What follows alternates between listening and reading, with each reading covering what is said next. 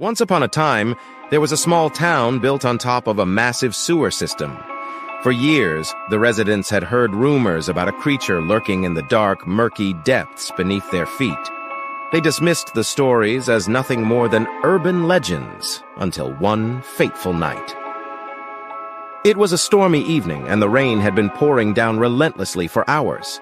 Suddenly, the ground shook violently, and a deafening roar echoed throughout the town. The residents ran outside to see what had caused the commotion, and what they saw left them frozen in terror. Emerging from the sewer system was a monstrous creature, standing at least 10 feet tall, covered in slimy green scales. Its eyes glowed with an eerie red light, and its razor-sharp teeth were bared in a menacing snarl. The creature lashed out at the terrified crowd, its massive claws tearing through buildings and cars with ease. The residents scrambled to flee, but the monster was relentless in its pursuit, picking off its victims one by one. For weeks, the town was plunged into chaos as the monster continued its rampage. The government attempted to contain the creature, but every effort was met with failure. It seemed as though the creature was invincible, and the residents had no choice but to live in fear of its next attack. One night, a brave group of citizens decided they had had enough. Armed with nothing but their wits and a few crude weapons, they ventured into the sewer system to confront the monster once and for all.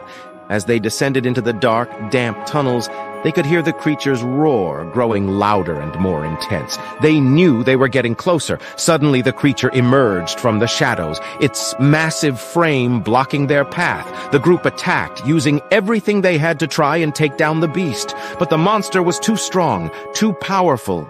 It swatted them aside like flies, laughing at their feeble attempts to defeat it. Just when all seemed lost, one of the group members noticed a weak point in the creature's armor. With one final, desperate blow, he struck the monster's vulnerable spot, and the creature let out a blood-curdling scream. The beast crumbled to the ground, defeated at last. The group emerged from the sewer system, battered and bruised, but victorious. They had saved the town from the terror of the sewer monster, and for the first time in weeks, the residents slept soundly, free from fear of the creature's next attack. But even as the town returned to normalcy, the memory of the sewer monster lingered in their minds, and they knew that they could never let their guard down, for the monster could always return. What would you have done? Would you be alive to tell the tale? Let me know in the comment section below.